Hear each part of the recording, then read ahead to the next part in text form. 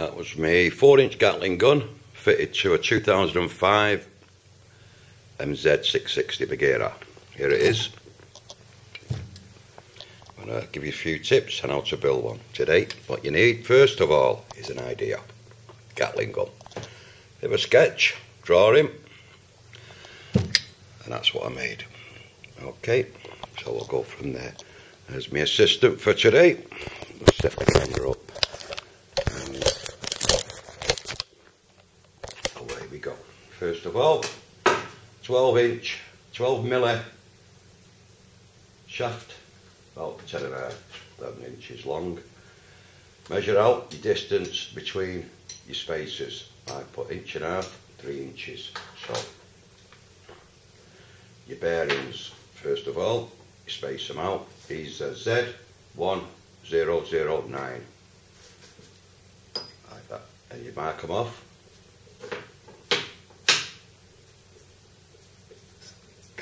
Put them in the lathe and put a groove down about 1 milli.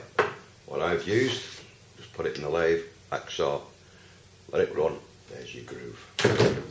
Put your C-clips on, they hold them in position. That positions all this.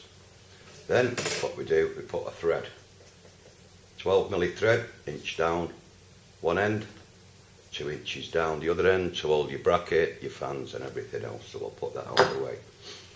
Then what you need, 6 3 milli by 4 inch aluminium plates. Determine where your 6 milli holding threads are going and your holes, drill them, that's that done. Then you've got your fan to make. 4 inch 1.2 milli stainless steel. Drill them about approximately 30 holes all the way round, 6 mil. Saw them down, give them a twist, there's your fan. This plate is an extra plate what I've used here to hold your pipes in position, your tubes. So we do that. Then you get a length, a metre of 6 milli screwed rod, cut them to length. 12 milli tubing, just to hide that, I don't want anybody to see that. Then you've got your 20 milli tube, cut them to length. I've done them 7 inches long, which is fair enough. Right, then we start assembling.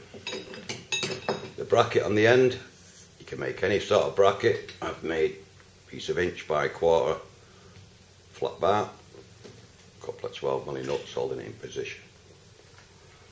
And that's it, little bit of know-how. Get your lathe going and off we go.